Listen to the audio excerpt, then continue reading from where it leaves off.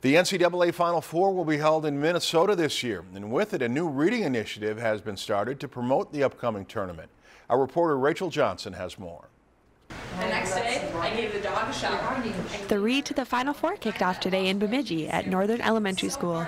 College basketball players visited the elementary to read to third grade students. BSU students, basketball players, girl basketball players came to read with our third graders and kind of a jump start to inspire reading.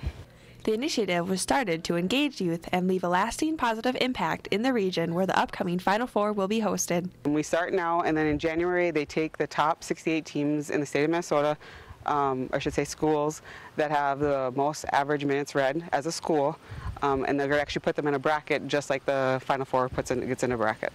The initiative includes free access to a digital library of almost 6,000 books.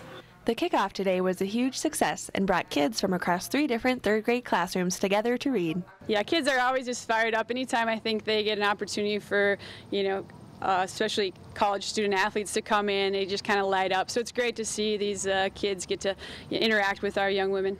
I like reading to kids. I love kids. So it was a good opportunity just to encourage reading and being here to support the community. The program focuses on third grade, a time where students are in a transitional period when it comes to reading. We start as we're learning to read, and then it becomes to where we start to read to learn. So it's a big transition, can be tough for some kids, so it's a great time, and this will be a great way to motivate them. In April, during the NCAA Final Four week, prizes will be awarded to the winning school as well as individual readers that have logged the most reading minutes. It was the last elephant. Reporting from Bemidji, Rachel Johnson, Lakeland News.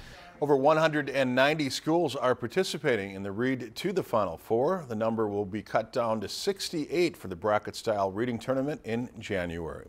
If you enjoyed this segment of Lakeland News, please consider making a tax-deductible contribution to Lakeland PBS.